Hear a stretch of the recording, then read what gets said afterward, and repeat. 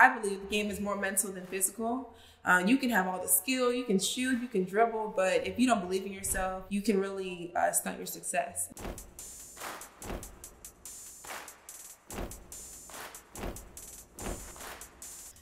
How do you train your mind? I train my mind by reading a lot of books. My dad, always made us read books to work on our mindset, whether it was basketball or through life, just to know that that's important.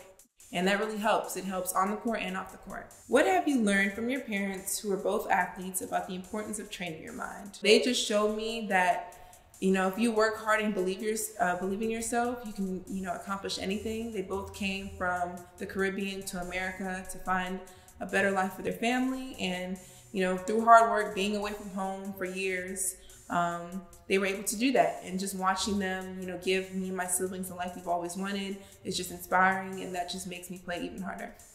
Does playing overseas require a different mental approach to the game? It was kind of tough. That was my first time actually being away from home.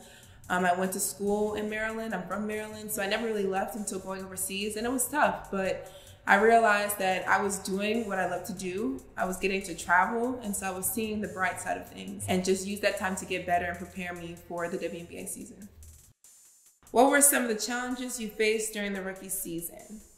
For one, we were in the bubble, so I don't want to say stuck, but being in the bubble and not seeing your family, or having that crowd to motivate you, give you that extra hype was tough. But then also, because we're in the bubble, our season was shortened. So everything was faster. We had a shorter training camp. We were playing every other day. And it was a little tough at first, but I just knew I could do it. I watched film. I did what I needed to do, whether it was mentally or physically. And I got through it. So now I know what to expect, and I'm excited for my second year.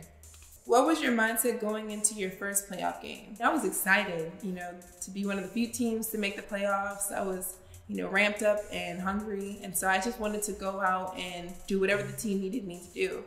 And as the game started to unfold, I just got more comfortable, and I just noticed I belong here. So I just started playing my game and just having fun with it. How important is training your mind compared to your physical training?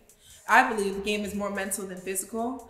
You can have all the skill, you can shoot, you can dribble, but if you don't believe in yourself, or if you always are negative, when you miss a shot, you put your head down and you don't think about the next play and keep moving, you can really stunt your success. Once you get frustrated, it's hard to play. It's hard to focus on what you need to do because you're so worried about the past.